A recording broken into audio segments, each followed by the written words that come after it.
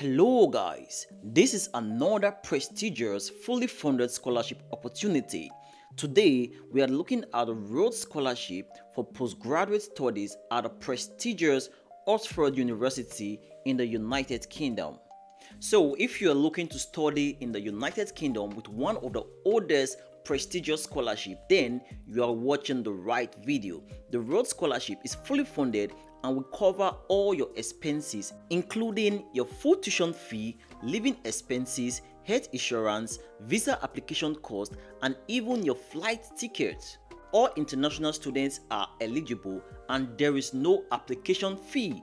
In this video, I will take you through all you need to know, like how to check your eligibility, the documents you need, and how to apply. So make sure you watch this video right to the end, and also at the end of this video, I'm going to give you some focused tips that will help you win this scholarship. This will definitely be worth your time, so hit the like button and do not forget to subscribe. Let's get it started. Right here, we are on the official website to learn more about the Rhodes Scholarship. The Rhodes Scholarship is a life-changing opportunity to join astounding young people from around the world to study at the University of Oxford. So first things first, what does the Rhodes Scholarship cover? If you get the scholarship, you'll be able to study at the Oxford University for free. It's basically going to cover your course fees. You also get a stipend of £18,180 per annum, which is £1,500 per month. And with this, you'll be able to take care of your living expenses, including your accommodation cost. The scholarship will also cover your student visa cost as well as your health insurance. This scholarship also covers your flight tickets, so you get 2 economy class flight tickets, and also it covers your application fee to apply for admission into University of Oxford. Right now, let's talk about the English language requirement at the University of Oxford. It will interest you to know that you might not need English language proficiency tests like IELTS or TOEFL if you come from English speaking country or if your first degree was conducted in English. On this page, there is a self-evaluation tool that will help you check if you do not need IELTS or TOEFL. So if you come down on this page, you just need to answer the questions that are there, and then you get to know if you need to write any English test or not. The first question right here, is English your first language, and are you a citizen of or have been primarily resident in majority English speaking country? So if your answer is yes to this question, definitely you don't need the test. But if, for example, your answer is no, then you get another question. Are you a current University of Oxford student? For example, the answer is no, you get another question. The next question is, have you achieved the required level in an approved English test within 2 years of the start date of your course? So the approved English tests include IELTS, TOEFL, and other tests that are approved. You can check it out with this link. But if, for example, you have not written any of these tests, you can also say no, and then you get another question. And this is the question I am interested in. Have you studied or you are studying a degree of at least 9 months taught in English, completed no more than 2 years academic years before the course to which you are applying? So for this question, for example, your bachelor's was taught in English and it was completed at least 2 years ago, then you can click on yes, and at this point you can see that it says you can apply for an English language test waiver as part of your application form. And also, if your request is based on previous studies, you can upload evidence of this with your application form. So that is it, guys. You might not have to write IELTS or TOEFL. I will leave a link to this page in the description box so that you can also check it out. Right now, let's take a look at the eligibility criteria and how you can check this out. So this is the main page we are working on, and I'm going to leave the link to this page also in the video description box and also in the comment section. So what you want to do is to come down on this page. You can see the menu at the left hand side, and you can see this right here, check your eligibility and apply. So you want to click on that and then click on check your eligibility. It takes you to this new page, check your eligibility and apply. And what you have to do is to come down right here, and you want to start by imputing your country into this box. So right here, I'm just going to use Nigeria as the example. You have to put in your country right here because the requirement and eligibility can vary slightly based on your country. So I'm going to click on Nigeria and then click on check your eligibility.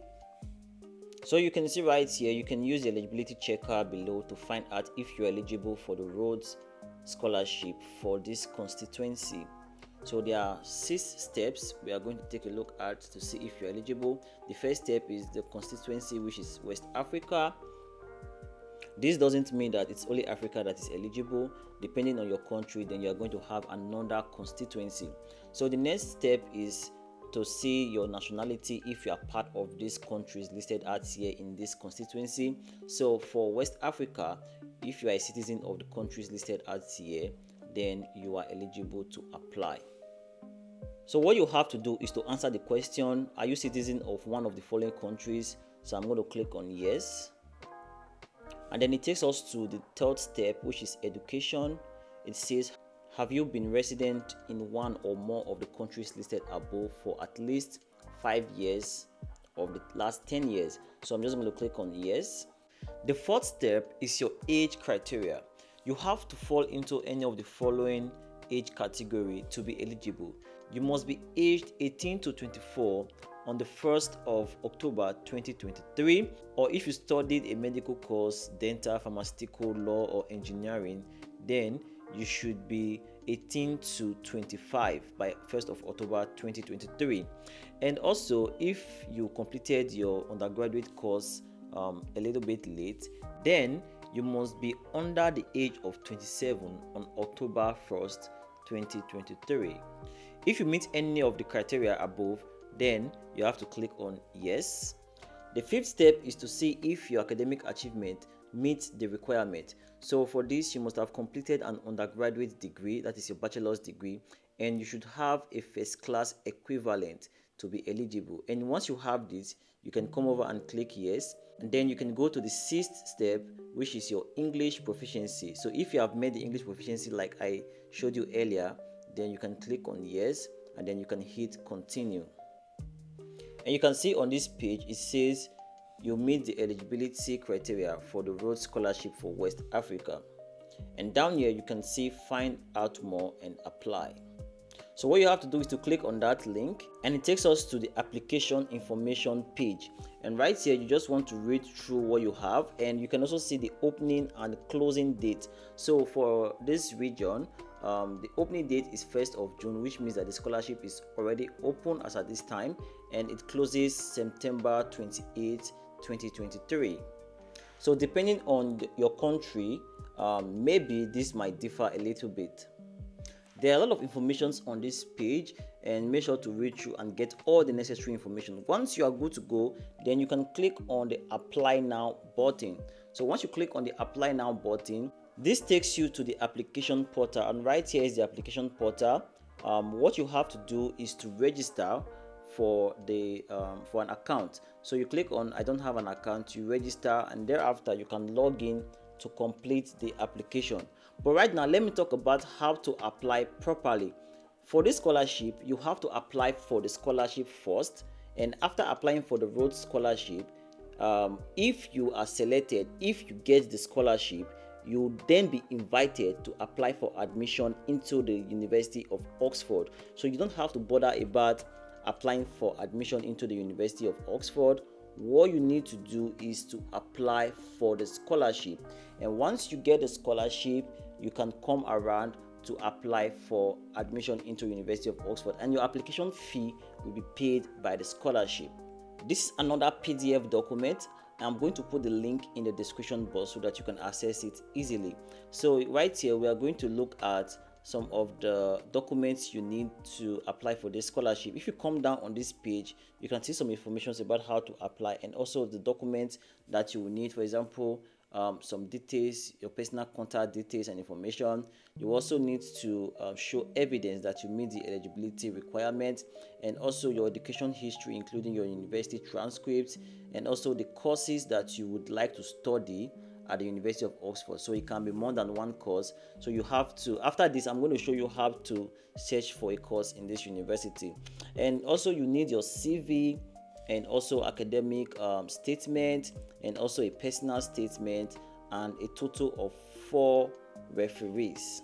So make sure this video is not too long. You can get more details about all these documents right in this PDF file. If you go through it, you can see key documents and what exactly is needed from you. So if you go through these documents, it's some pages right here, so you can get all informations right here. As earlier promised, here are some focus tips that can help you win the scholarship.